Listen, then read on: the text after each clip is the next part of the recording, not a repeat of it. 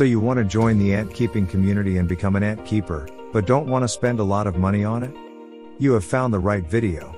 As you can imagine, the first thing that we need to start our own journey in this unusual and underrated hobby called ant keeping is a queen ant. Every ant colony starts from a newly mated queen ant, and your main goal right now is to find one. Once we have our queen ant, the next step is to place her in a comfortable environment, where she can slowly start building her ant empire. The most effective way to do that is with the so-called test tube setup.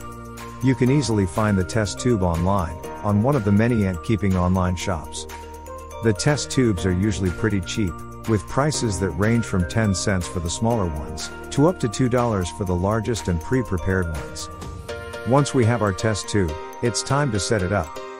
Congratulations! You've just started ant keeping with less than $1.